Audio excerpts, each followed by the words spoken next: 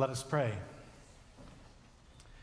God of all truth, when we think we have our life all figured out, we pray you hold up the mirror of your word. Reflect back to us your mercy and your love offered to us through Christ. Amen. Our scripture today is from Luke's Gospel, chapter 18. Listen for the word of the Lord. Jesus also told this parable to some who trusted in themselves that they were righteous and regarded others with contempt. 2 men went up to the temple to pray, one a Pharisee, the other a tax collector. The Pharisee, standing by himself, was praying thus: God, I thank you that I am not like other people, thieves, rogues, adulterers, or even like this tax collector. I fast twice a week. I give a tenth of all my income. But the tax collector, standing far off, would not even lift up his eyes to heaven, but was beating his breast and saying, God, be merciful to me, a sinner. I tell you, this man went down to his home justified rather than the other, for all who exalt themselves will be humbled, and all who humble themselves will be exalted. This is the word of the Lord. Thanks be to God. I drove by a billboard this past week that read only, "He gets us," along with a web address. And my Christian brain somehow knew that the he in that sentence must be Jesus, but I didn't think more about it. Until a couple days later, an article found its way into my feed. The headline read, "$100 million ad campaign wants to fix Jesus' image. His followers remain a problem." The article reads, launched earlier this year, ads featuring online videos about Jesus as a rebel or an activist or host of a dinner party have been viewed more than 300 million times. Billboards with messages like, Jesus let his hair down too, and Jesus went all in too, have also been posted in major markets. The 100 million was donated by a small group of wealthy, anonymous families that just want people to give Jesus a shot. So if you go to hegetsus.com, you can chat live or text for prayer and positive vibes, or set up an online Bible reading plan. They also have merchandise available on the site, a t-shirt that says Jesus was wrongly judged too, or a cap that says Jesus was a refugee. These items are for sale, but not for money. In exchange for purchase, the buyer clicks to agree to help a neighbor or welcome a stranger, forgive your mother, get a hat. One critic of the campaign, though, observes that marketing Jesus comes with an inherent flaw. Most of the people already using the product, meaning Christians, aren't worth admiring. Between televangelists, megachurch leaders, hypocritical politicians, campus evangelists, hate preachers, lazy apologists, everyone at PureFlix and Franklin Graham, the amount of harm caused by the most visible Jesus followers can't be understated. And let's be honest, when I hear a list of names and figures like the one I just read out, I can't be the only person in this room who thinks to myself, I'm a better kind of Christian than they are. My church is way better than their church. Thank you, God, that I'm not like them. But before we go too far down that path, I want to say that this is not a sermon about the dangers of self-righteousness or about humbling oneself before God. It's a sermon about grace. It's a sermon about mercy. the mercy of God that falls on the just and the unjust alike,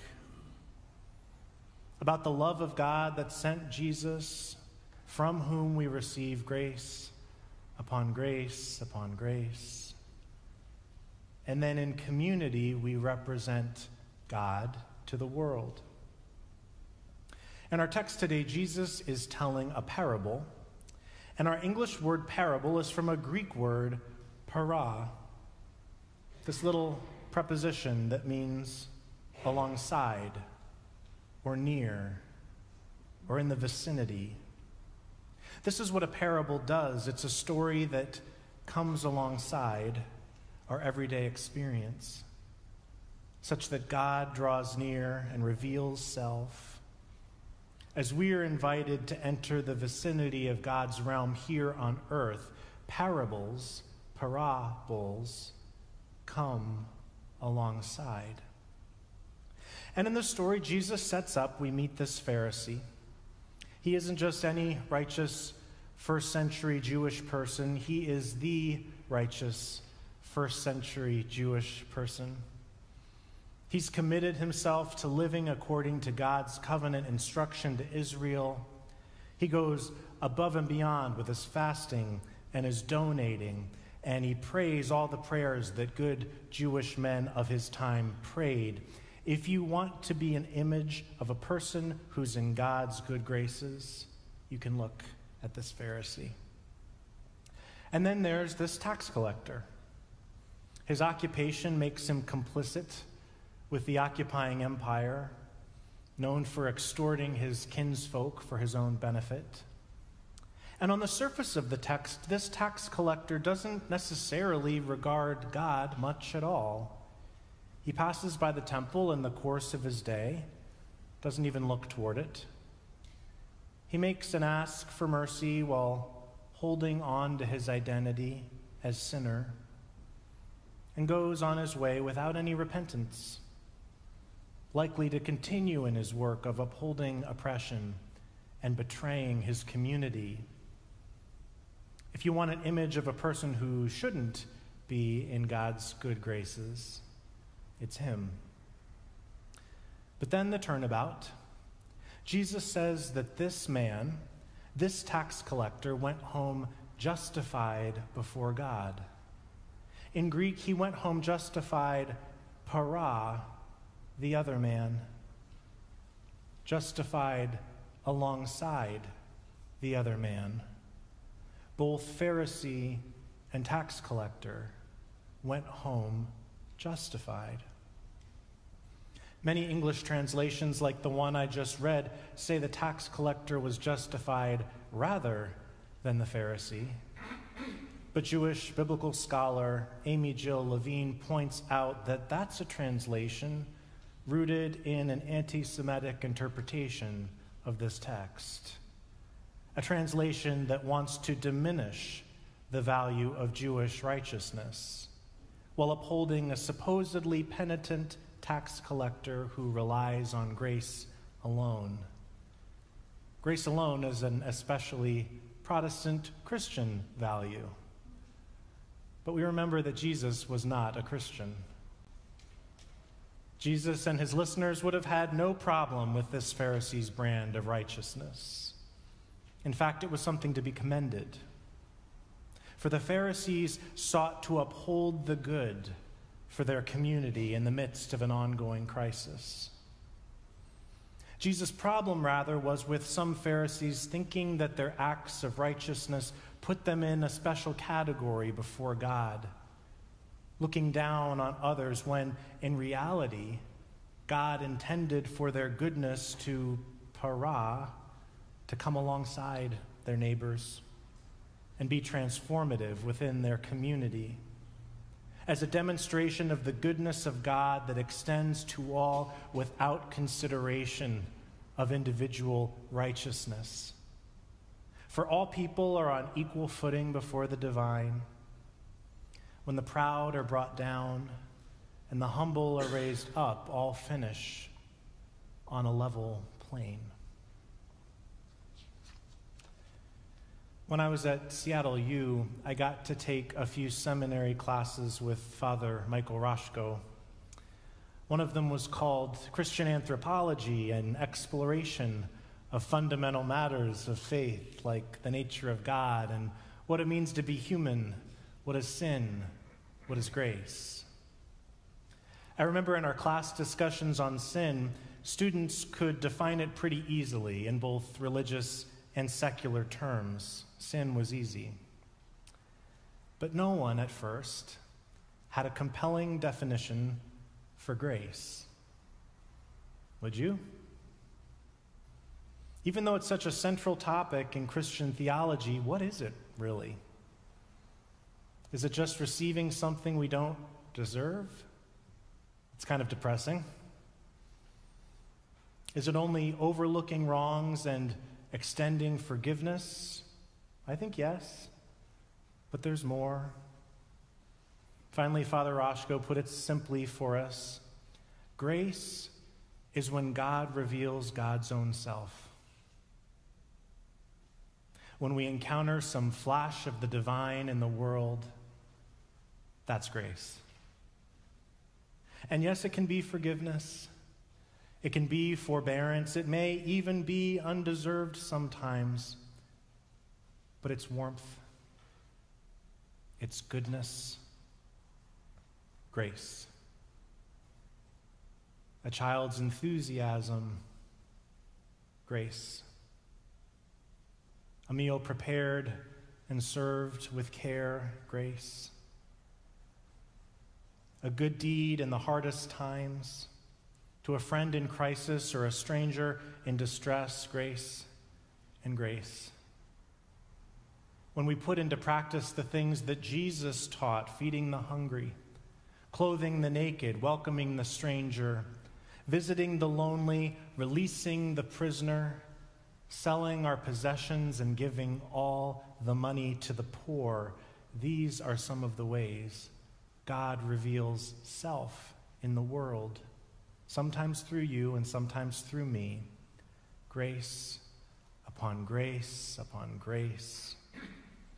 And as a community of faith, we, like the Pharisees, carry out a similar purpose of representing some of humanity's goodness to God, even as we represent God's goodness to the world. There's a story in the book of Genesis where God has heard about what's going on in the city of Sodom. It's everybody's favorite Bible story. And what's going on in the city of Sodom is arrogance, an excess of food, prosperous ease for those within the city, but no mercy or care for needy outsiders who come looking for aid to share in the plenty. These folks are met with violence. There's no sign of God's heart or God's values in Sodom, no para, no coming alongside, no grace there. So the mythic God of the story is heading down to bring vengeance on behalf of all the poor and needy folks the inhabitants have violated. And Abraham, the Israelite patriarch, travels alongside God and asks God a question. Hey God, let's say there are 50 people in Sodom, still acting justly, doing good, still helping needy outsiders. Would you destroy them too? Would you destroy the whole city when 50 people there still reveal your heart like that? God answers, no. If there are 50, I will forgive the entire city for their sake. Abraham goes one further. If I may, let me just ask one more thing. Let's say there are 5 less than 50. Would you destroy the whole place just because there were 5 less people acting justly, doing good, helping the needy, bringing grace? No, God says. If there are 45, I'll forgive the entire city for the sake of 45. Abraham takes courage. But what about 40, though? God says, 40. Fine. Abraham says, 30? 30. 20? 20. Abraham says, don't be mad, God. Suppose 10 are found. 10 people acting justly, doing good, helping the needy, revealing your heart and bringing grace. God says 10 is all there needs to be. Theologian Jessica Price observes an interesting connection that 10 is also the minimum number of people necessary to say Kaddish, a hymn praising God that is recited during Jewish prayer services. Because based on this story, 10 is the dividing line between what's just a handful of Jewish folks and an actual Jewish community. That difference is important in Jewish thought, where the Sodom story is used as proof that a critical mass of good people can change a toxic community. If, however, the number of good people dips below that critical mass, the community will change the good people for the worse faster than they can change it for the better. Community matters. So whereas some strains of Christian theology see any sin as being enough to condemn you, according to a more Jewish outlook, which was Jesus' outlook, any mitzvah, any blessing, any goodness should be enough to raise up not only the good deed doer, but everyone around them as well. Jesus' point in his parable is that the goodness of this Pharisee should have been a beacon, guiding others toward God, rather than, in some cases, a personal boundary, keeping those others away. So I wonder how we might enter this work here today. Coming alongside others here at church or in other areas of our lives to bring a critical mass of God's goodness into a world desperately in need of it.